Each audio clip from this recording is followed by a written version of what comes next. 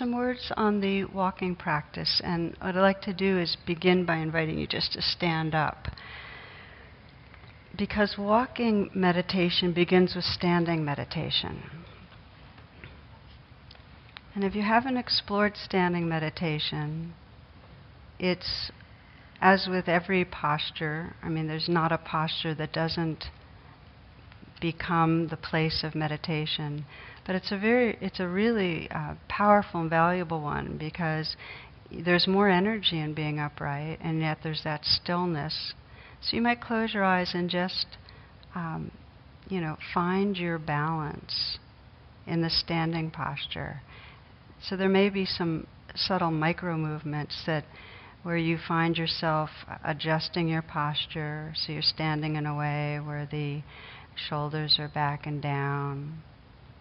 Perhaps the pelvic area is in a bit, so you're not your back's not arched. The knees are bent very slightly.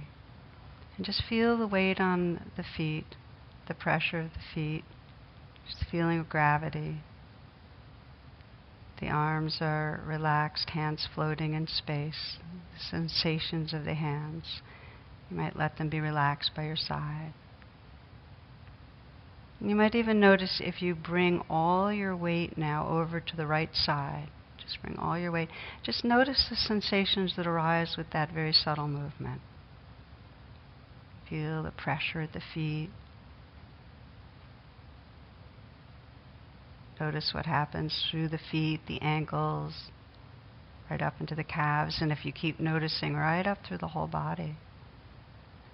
And then moving slowly, shift the weight. So you're coming all the way now over to the left side, the left foot. And just notice what's happening. Notice the whole play of sensations that arises just with this simple movement of shifting the weight.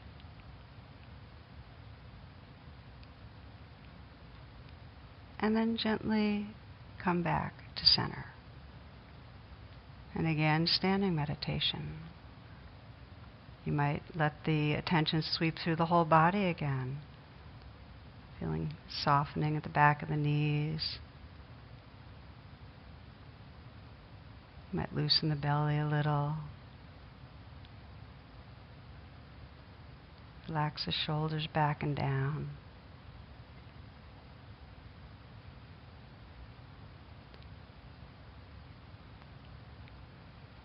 And then as you're ready, feel free to open your eyes and just say a bit more about the actual walking practice. What you'll be doing is not really shifting from side to side, but you'll be doing the walking movement, which really has to do with a lifting, moving forward and placing of one foot, a shift of the weight, and then a lifting, moving forward and placing of the other foot, and a shift of the weight. So you're going to that's going to be your movement, but you can bring this very precise, very intimate attention to those sensations. So typically what we do is we find a starting place, and that's where we start our standing meditation, and then a spot about 15, 20 paces in front of us, and that's going to be the end of it. So we're really moving back and forth between these two spots. In contrast to taking a walk where there's an idea that we're going somewhere, you're arriving again and again in the moment. And rather than, let's say, having an anchor, particularly of the breath, the primary anchor is the feeling, the receiving the sensations that arise as you move. You can be very, very precise and feel the sensations right in a certain part of the feet, the ankles, the calves, or you can feel the sensations of the whole body moving through space. You'll be walking at the pace that most allows you to be present with the sensations. So for many of us, it starts perhaps a little bit at a faster pace, because we're just matching wherever our mind is, or it helps us to feel alive and moving. And you might find it naturally slows down so that you can pick up more and more. I find that for myself, just in general, if I go half as fast, I experience twice as much. That's just like in life, you know. But it's same thing with walking. You'll find you experience more. But you don't have to like think, oh, well, walking meditation, and you have to go into this very slow zombie thing where it's, you know, and then you feel like, where's my balance? And it can get wacky. So pay attention to your own body, your own needs. A couple of other pieces on this.